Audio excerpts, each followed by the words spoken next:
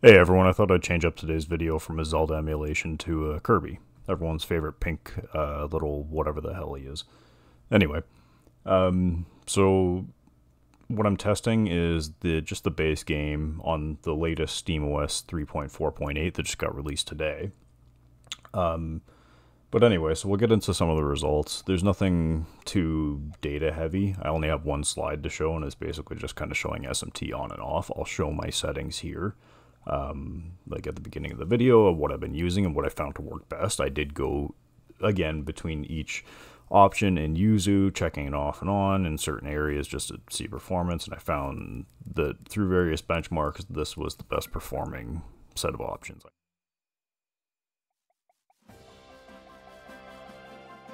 Alright, so getting into the results, it's the bomb run in the background there, so I'm just running around in a circle like a madman, just throwing bombs as fast as I can just to produce as much slowdown as possible. So as we can see here with my current settings that I have, running SMT on, as kind of expected, is usually running SMT on in emulation is detrimental.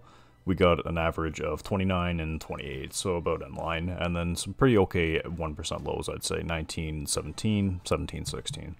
Now turning SMT off for the two runs, we got a significant boost to 32, 34 for the FPS average, and a pretty significant boost to the 1% lows and the 0.1% lows as well, bringing that up to 22, 22, 22, and 20. Again, that's running SteamOS 3.4.8, base version of Kirby in the Forgotten Land. I believe there's one or maybe two updates out for it, but I'm just testing the base version, sorry.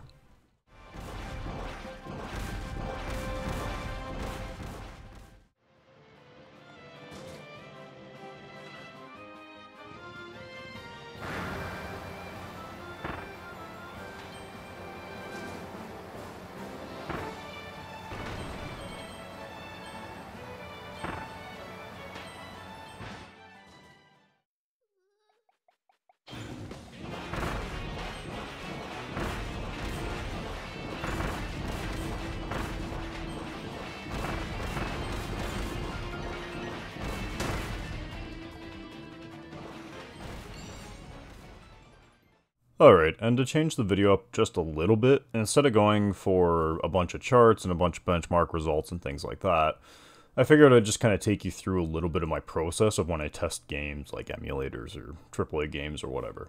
So after dialing in all my YUZU settings, I just continue to play the game. I don't do any Steam Deck settings like GPU locks or anything like that up until I get to a point where I feel like it's necessary to maybe tweak some things. So this was the first area that I got to where everything was still noticeably dropping pretty consistently. So you can see here I just enlarged the frame rate up in the top right there as we're doing some GPU clock frequencies. So as we can see, going down to about 800, 900 is an okay range, because even when you set it to automatic, it only ever goes to about 800, 900 at most when you're running normal, handheld, or docked mode. And then same thing for SMT. I just wanted to do another SMT test, so you can see here kind of the big difference there. And sorry, my editing skills were poor, so when SMT was on, it doesn't show the FPS in the corner. I apologize for that, but trust me, it is better. And then I also did test the performance governor as well, because that did help in our Tears of the Kingdom performance in some cases. So I did test that, and I noticed no real difference between the scheduled and the performance.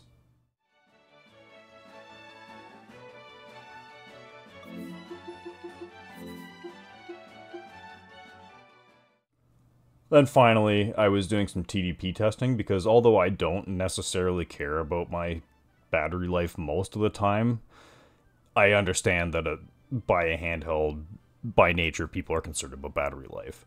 So I just wanted to kind of bring down the TDP and see how far we could kind of push things before we started losing performance. With this one, honestly, I wouldn't recommend going below 10 watts. You can push it all the way down to like 5, 6, whatever watts, but then you can see that the frame times are kind of getting a little bit uneven, and then you are dropping frames there, so it's totally up to you how far you want to push it, but I would say 10 to 12 would be an okay range for the TDP.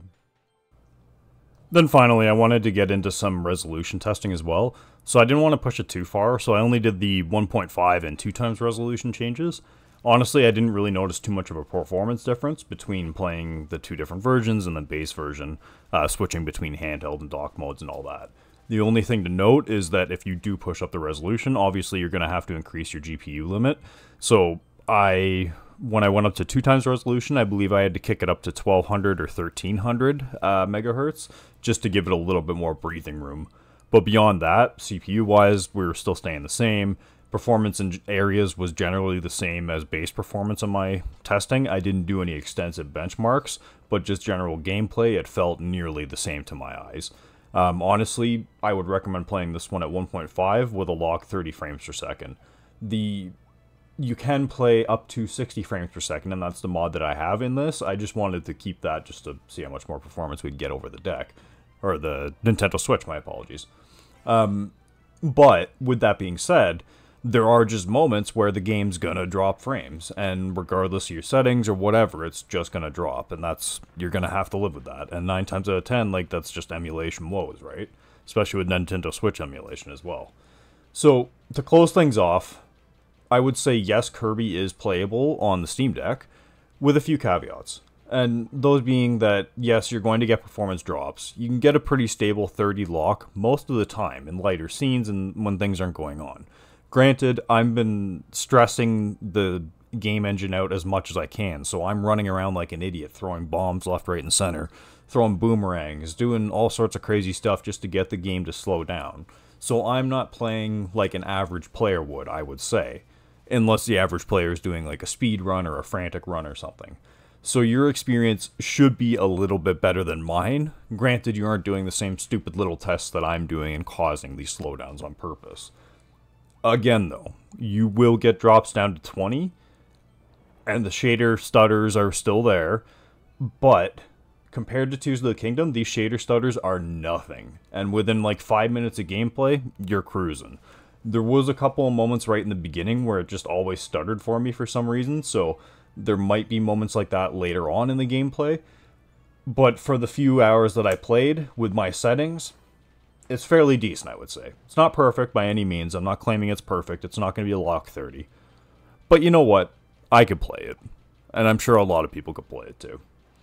Anyways, let me know what you guys think. Fire off something down in the comments, whether it's nice, mean, I don't really care. Whatever, doesn't matter. Or leave nothing at all. Silence is the greatest weapon of all, I suppose. But anyway, hope everyone has a good day, and enjoy the rest of your weekend.